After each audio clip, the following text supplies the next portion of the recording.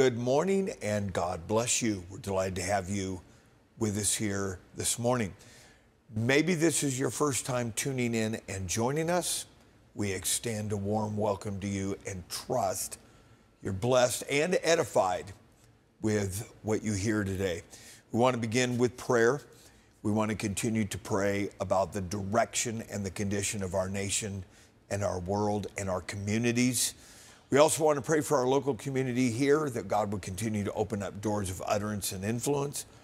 We want to remember Cornerstone Pentecostal Church. And lastly, our brothers and sisters around the world. Maybe you have a special and spoken request. It's a perfect time for us to all pray together. Let's pray. Father, we love you, we praise you, and we worship you. Father, we thank you for the abundance of all things. Father, we pray for our nation, the condition of our nation, the direction of our nation.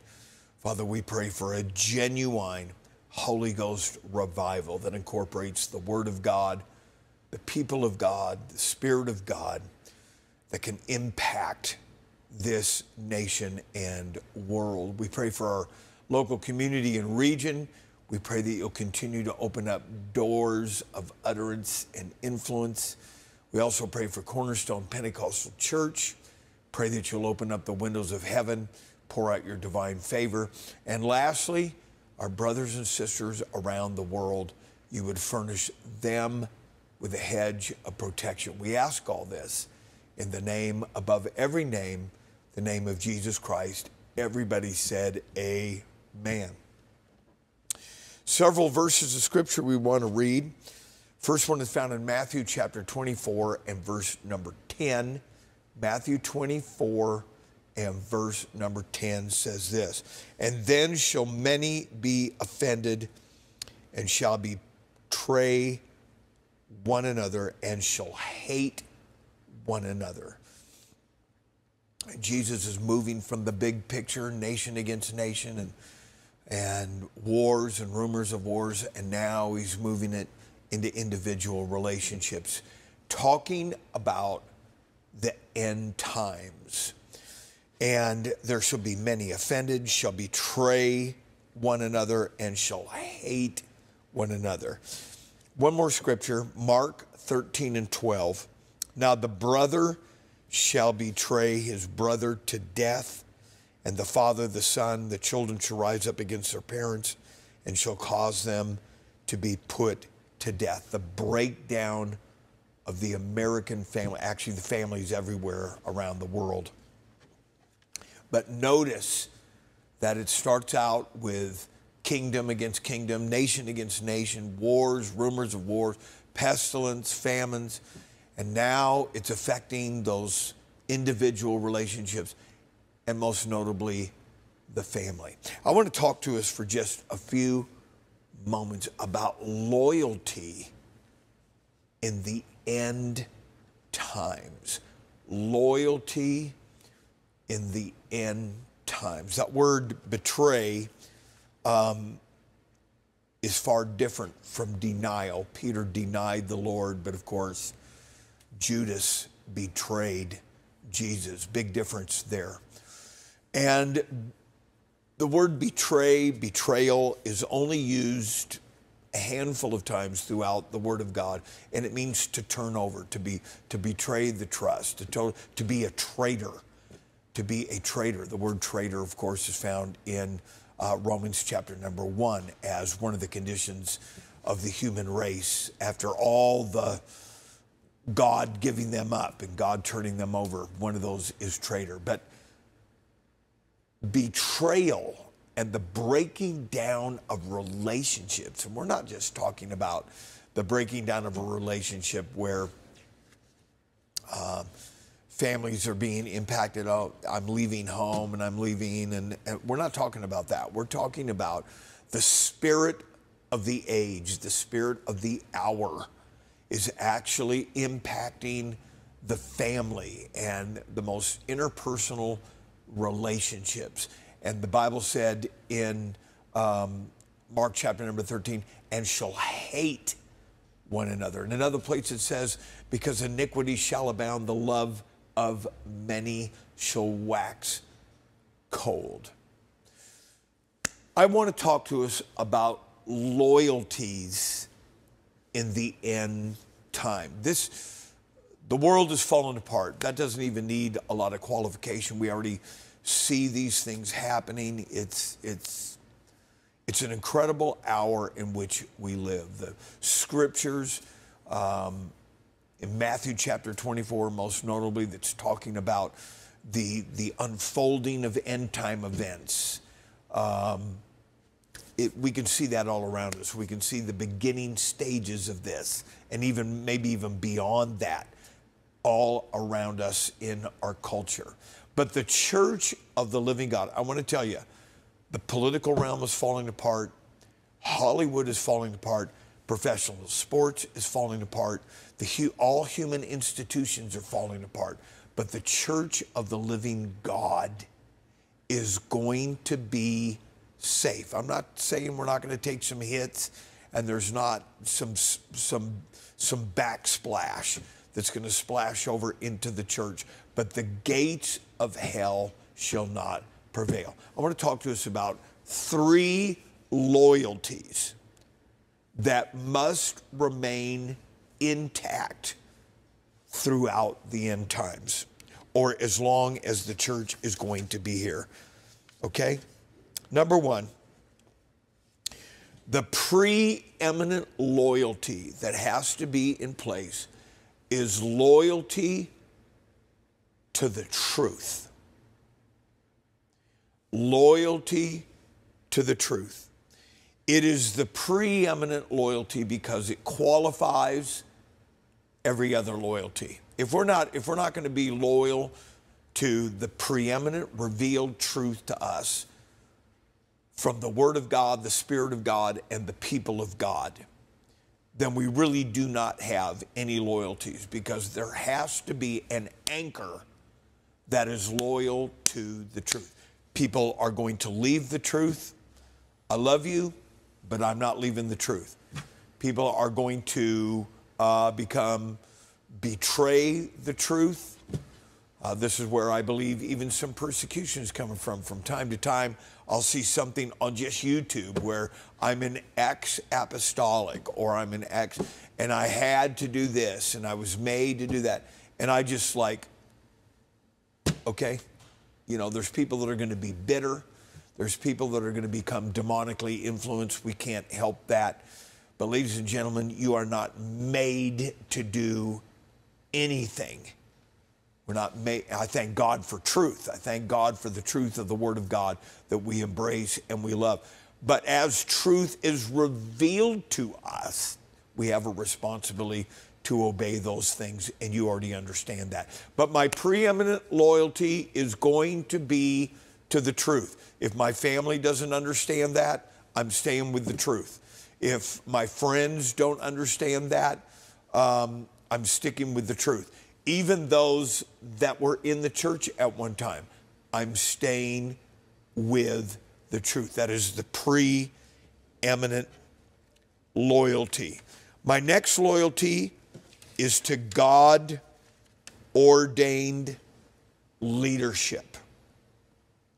It is a known fact, it's a known scriptural fact, and a spiritual principle and reality that we have to have headship in our lives. Not only does it protect us, but it's just the absolute will of God. 1 Corinthians chapter number 11 fully reveals this to us. Hebrews chapter 13, verse number 17, and many other places talk about needing a covering and needing headship.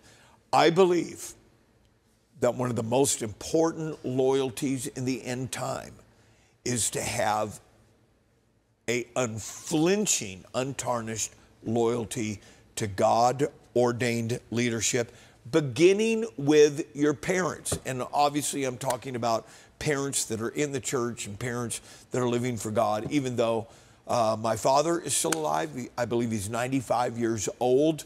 I still love him. I pray for him. I honor him as my earthly father, but obviously there's some limitations that are attached with that, because I'm not going to, if he tells me to do something and is contrary to the Word of God, I'm sorry, I'm loyal to the truth. That's my preeminent loyalty. But I'm specifically talking about parents that are in the church. Listen to the Word of God. Children, obey your parents in the Lord, for this is right. It's the first command with promise, according to the Decalogue. And so I want to live a lengthy, prosperous, blessed life, and that is directly attached to honoring and obeying your parents. And all the children that are watching this said amen. Hebrews chapter 13, verse number 17 says, obey them that have the rule over you. The placement of godly leadership in my life and in your life, beginning with your parents, is divinely, it's divinely undeniable, irrevocable, and irreplaceable. And somebody said amen.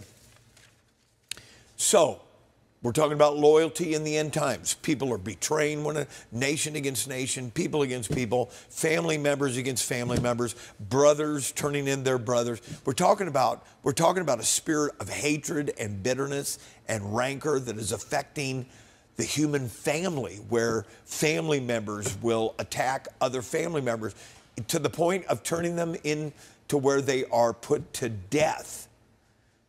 Parents against their children, children against their parents. My preeminent loyalty is to the truth. It is to God-ordained and God-placed leadership. And number three, it's to the church of the living God. The church is unlike any other group or man-made institution or environment in the earth. And as I've already mentioned, according to Matthew chapter number 16, the gates of hell shall not prevail against the church. They're going to prevail. They're going to overcome human institutions. You and I are safe in the church of the living God. My relationship with my brothers and sisters within the body of Christ is precious and priceless. Somebody said amen. Are there issues in the church? Listen, ladies and gentlemen, any place where you're going to have people, it's going to take work. It's going to take effort. The beauty of being in the church of the living God is we are empowered. We have principles. We have, I hate to use the word rules, but you have a safety net in that the Word of God protects everybody. It protects relationships. It protects relationships in marriage. Excuse me. It protects relationships between brothers and sisters. It protects relationship between leaders that go bad. There is safety in the church that is found nowhere else. My earthly family and friends might still be able to enjoy one another, but they can never fully grasp the depth of spiritual regeneration like my very own brothers and sisters. When I got in the church, I became an ex-drug addict, an ex-alcoholic. For all intended purposes, it was an alcoholic, no job, no future, no hope, nothing. Once I was born again, there was a dynamic, radical change. Cut my hair, got a job, had a desire to become responsible, to live out and fulfill the Word of God in my life. And my family, being totally ignorant, said, he's now in a cult. To them, it was just another phase of my life. First it was drug addict, then a heavy metal rocker. Now he's a Jesus freak. I'm glad to report to you that 35 years later, I am a happy Jesus freak. Okay? So this works.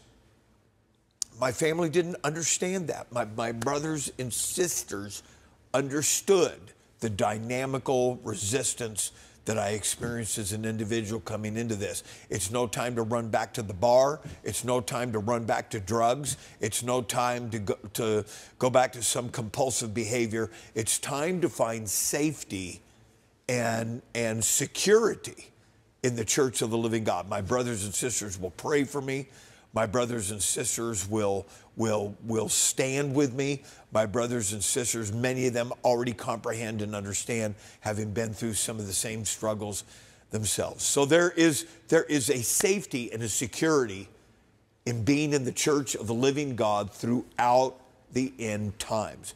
So I wanted to talk about loyalty, because we're living in an hour where there are no loyalties. There's no loyalties politically. There's no loyalties personally. People are selling out for money or advantage or whatever. There are loyalties that must remain until the very end. And I'll leave you with this scripture according to Proverbs 26. Most men will proclaim everyone his own goodness, but a faithful man who can find. I'd like to also insert, instead of faithful, but a loyal man who can find. I really do believe in the end time, as we continue to move into the end time as the church of the living God, that we're going to continue to understand how precious and priceless loyalty really is. God bless you. Thank you for joining us here this morning. We'll look forward to seeing you tomorrow.